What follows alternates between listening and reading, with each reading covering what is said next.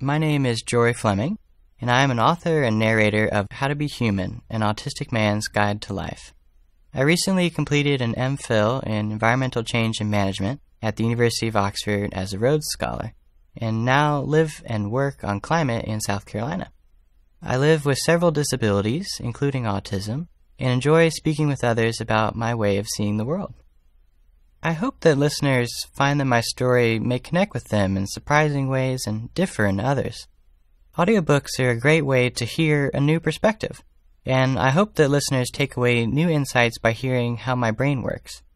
Maybe hearing my story and conversations with Lyric inspires you to seek out and relate to neurodiverse people in your life and community. I hope a listen can help you discover something new, surprise you, or expand your perspective.